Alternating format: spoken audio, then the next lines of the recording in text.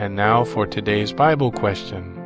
Today we have been learning about the betrayal and arrest of Jesus. We saw how Judas betrayed the Lord for money, and Peter denied his Lord out of fear. We also saw Jesus instituting a simple meal of remembrance so that his disciples would continue to remember him until his return. Someone might ask the question, is it still necessary and important to celebrate the Lord's Supper today? On that night in which he was betrayed, the Lord Jesus asked his disciples to do this in remembrance of me.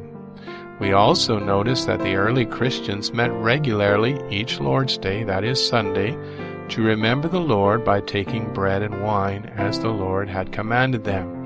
Paul also writes in 1 Corinthians 11 how Christians are to gather and remember the Lord Jesus by taking the bread and wine. In fact, this is the only regular and formal meeting of the church as described in the New Testament.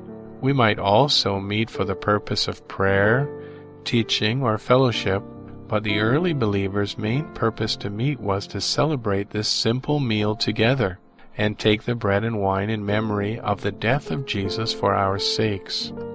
Unfortunately, the Corinthian believers were behaving inappropriately at the Lord's Supper. They made it into a common meal with everyone bringing their own food, and some were eating and drinking much while others were going hungry. Paul says this was not at all the Lord's Supper, and goes on to explain how Christians are to simply use bread and wine as symbols and share it among themselves in remembrance of Jesus.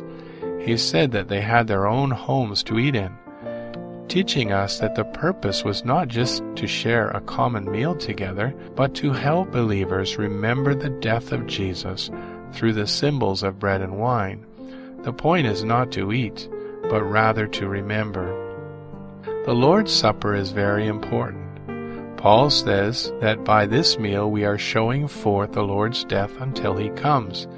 This means that Christians are to celebrate the Lord's Supper regularly until the Lord comes again for his people.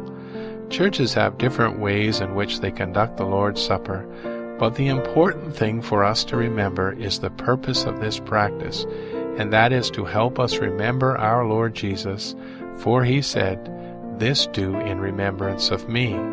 Jesus wants us to think often about how much he loved us and how he gave his life for us, suffering in order to bring us back to God.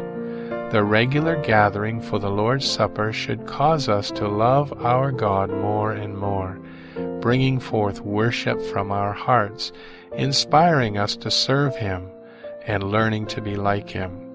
I hope at your church you regularly practice this most important remembrance meal, for it is very important to our Lord Jesus, who commanded all of his followers to do this until he comes again. And when he had given thanks, he brake it, and said, "Take, eat. This is my body, which is broken for you. This do in remembrance of me." 1 Corinthians chapter 11, verse 24.